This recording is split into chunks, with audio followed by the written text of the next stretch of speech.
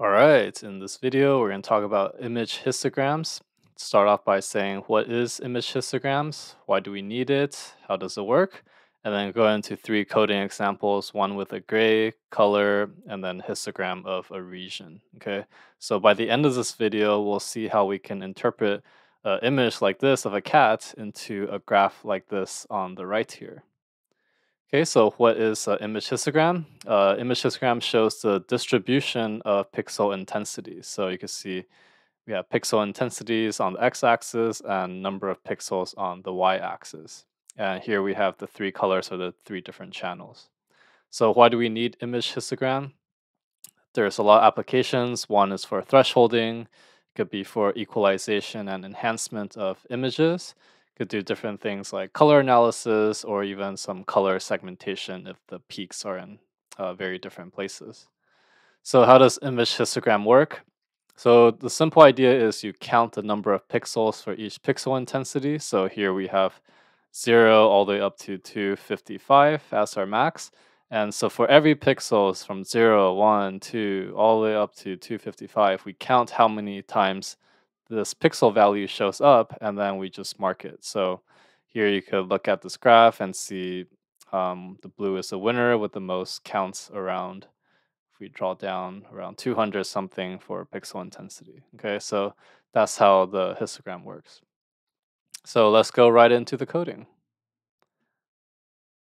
Okay, so as usual, we're going to import some of the things that we'll need, our common modules. So we have our import cv2 as cv, import numpy as np, import matplotlib.py plot as plt, and then import os to read our files. So we're going to have our first function called gray histogram. So usually we want to just look at the gray sometimes because it's we're only dealing with one channel, so that saves us some time, and sometimes one channel is enough for us. So it's going to be case by case. But here we're going to go ahead and read in our file. So we have root equals os.getCwd, and then we have our image path, and that's going to be os.path.join, and we have our root, and our file is in the folder demo images, and then it's called cubepic1.jpg. Okay, so inside here we have our image equals cv.umread, and then we're going to pass in image path, and we're going to read it in as a gray image, so umread grayscale. Okay, so now if I go ahead and plot this plt.figure, and then plt.show, and we're using the matplotlib, so we have our cmap here equals gray. So this will plot our image in gray. Okay, so if I do a plt.show, we could see our cat image here. Okay, so that's our cat image. And now if we want to do some histogram plotting, we could use the histogram function. We'll create a variable called hist and then set that equal to cv.calc_hist. And then what you want to do is pass in, it's weird, it has to be a list of your image because perhaps you may have more than one. And then you have your channel. So with only grayscale, we have one channel. The mask we won't use. And then 256. Later we'll talk about, I personally don't use the mask because there's an easier way to do it, which we'll show you later on at the end. Here we also have the range of values, which will be 0 to 56, and it's not including 256. That's why pixels is from 2 to 255, not including 256. That's why we have the number 256 here. Okay, so we're going to go ahead and do some plt.figure for a new figure, and then plt.plot to plot our histogram, and then we'll label our x-axis as bins, and then we will label our y-axis as number of pixels. Okay, so if I plot this, I should see my histogram plot in grayscale, and voila, we see that most of our values are around the 200, which corresponds to probably the bright background, and this white, the floor is white, this band is white. So we have a lot of high intensity values, which shows that there's a lot of close to white values in this image. Okay, so that's one interpretation of this. And maybe sometimes you would want to look at a color histogram instead. So I could do def color. I'm going to call this def color histogram. And then inside of here, we're going to do some reading as we did before. And then once we read the image, we want to, here is a different part. So we don't want this to be grayscale anymore. But what we want is to convert it to RGB. So we're going to do cv.cvt color and then pass in our image. And we have our cv.color. And it's going to be called color BGR to RGB. Okay, that will convert it to RGB. And then we have our plt.figure. We're going to go ahead and plot it, plt.show.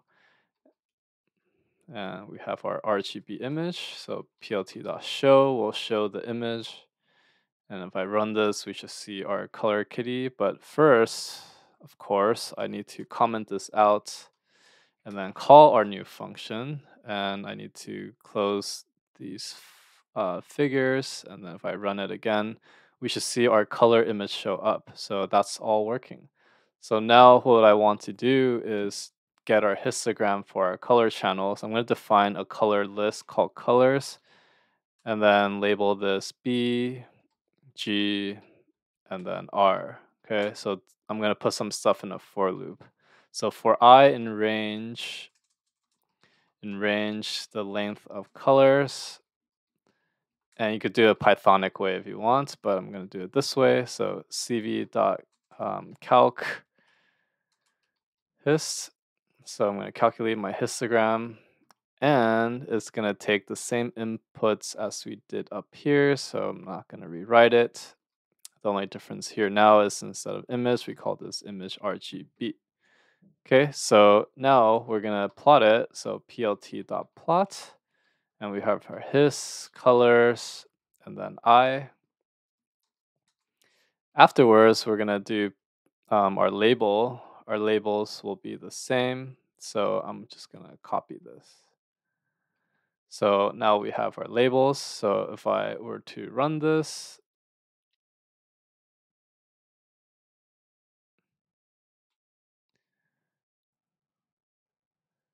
let's see, I think, yeah, I need to create a new figure right here. So plt.figure. And this should actually be pixel intensity. That would make a little bit more sense instead of bins. Okay, so if I run this, we should see our 3 channels show up.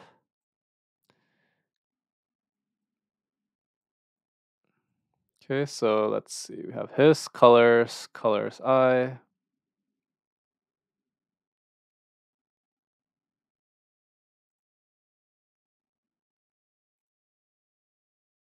Okay, so I actually want this index here to be I so that it'll correspond to the different channels. Okay, so I'm going to update that and then run it again. But I need to first close this. So if I run it, now we see our 3 channels. Okay, so that's what we're expecting. So what this tells us is that this image here could actually be represented by this on the right.